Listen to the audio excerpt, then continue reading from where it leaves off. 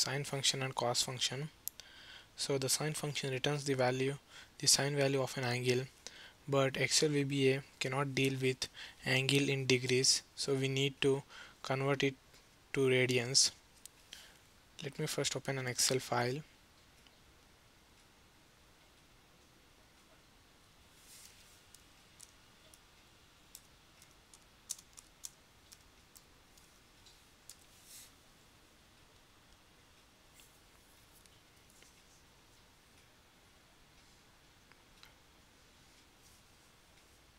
So we know that pi radians is equals to 180 degrees and 1 degree is equals to pi by 180 radians.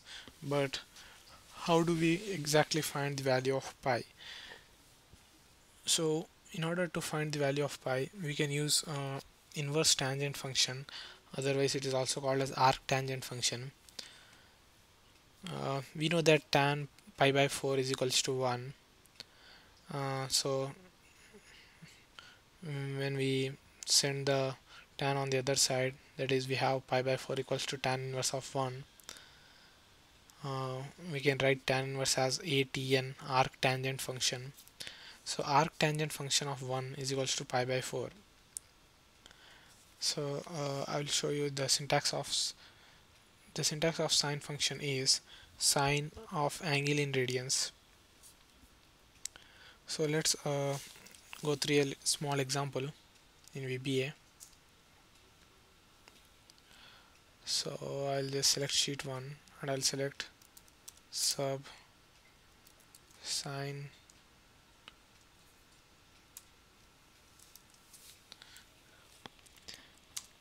now I'll select dim, let me say pi as single, I mean single in the sense integers, decimal places. So I know the value of pi equals to 4 into ATN of 1. ATN in the sense tan inverse of 1, that is pi by 4. So 4 gets cancelled and pi equals to pi. Now we'll display a message box.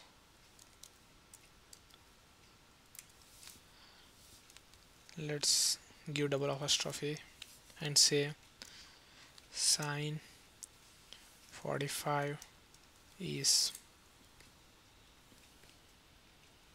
and now you give the and symbol so that it calculates the value whatever we are going to provide after the and symbol. So it will be like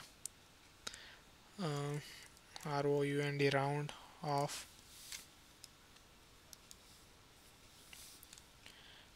of sine pi by 2, select comma and let's say 3.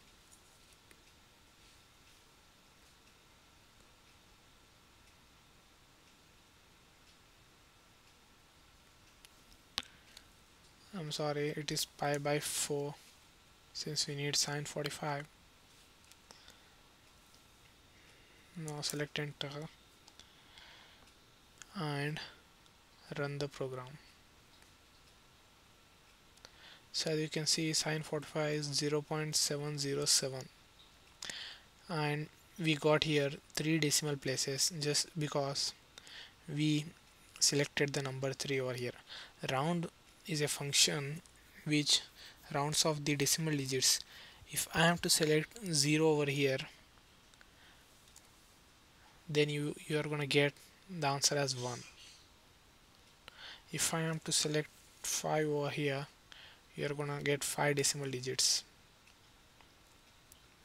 In a similar way you can do for cosine. Let's say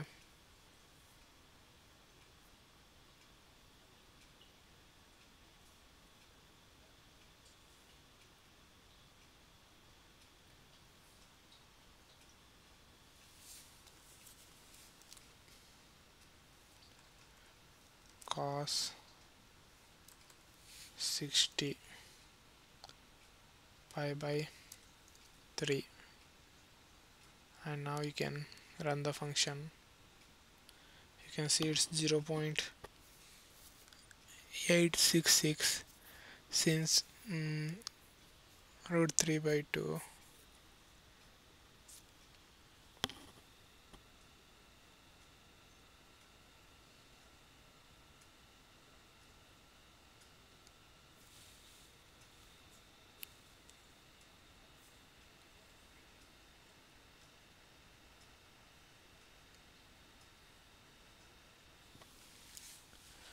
But cos 60 is 0.5. There's some kind of error. Oh, my mistake. Cos pi by 3. Now you can run it. As you can see, 0.5. So I hope you have understood what I said. Sine and cosine functions can be used in VBA in this way. Thank you for watching this video.